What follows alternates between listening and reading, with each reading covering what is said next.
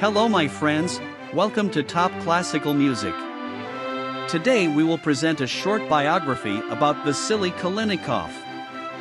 Vasily Sergeyevich Kalinnikov was a prominent Russian composer whose brief yet impactful life left an enduring mark on the world of classical music.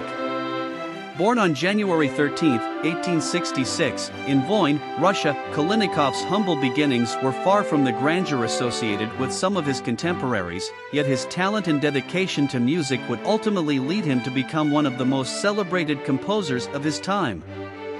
Kalinnikov's early life was marked by financial hardships and personal challenges. His family's limited means prevented him from receiving a formal musical education, but his innate musical talent and unwavering determination compelled him to teach himself. He immersed himself in the world of music, learning to play various instruments, studying scores, and composing his own music. In 1892, Kalinnikov's perseverance bore fruit when his Symphony No. 1 in G minor, Op. 5, was premiered in Moscow.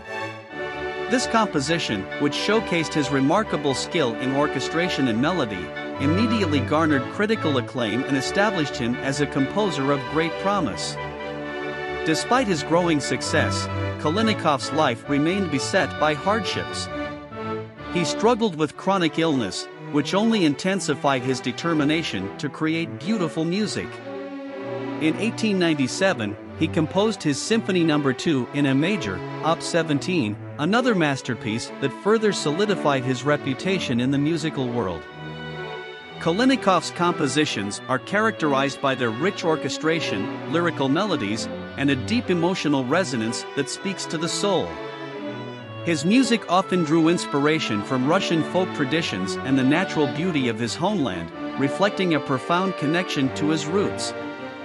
Despite his relatively short life, Vasily Kalinnikov's legacy endures through his compositions, which continue to be performed and cherished by orchestras and audiences worldwide.